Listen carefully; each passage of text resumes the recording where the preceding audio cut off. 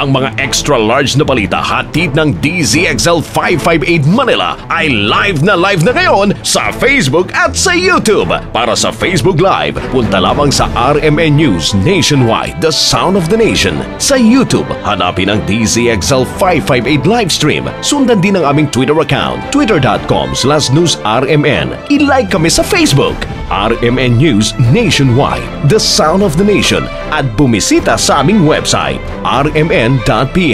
Ang mensahe mula sa presidente ng RMN Network, Mr. Eric Canoy. RMN is digital.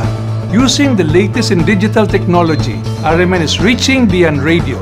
RMN is now present in mobile, internet, electronic billboards, may promo and events, and soon, television. Kaya abangan ang RMN, Radio Mindanao Network. All in one, all around, and digital. Ang RMN DZXL 558 Manila, hindi lang ngayon sa radyo mapapakinggan, kung hindi live na rin sa YouTube at sa Facebook.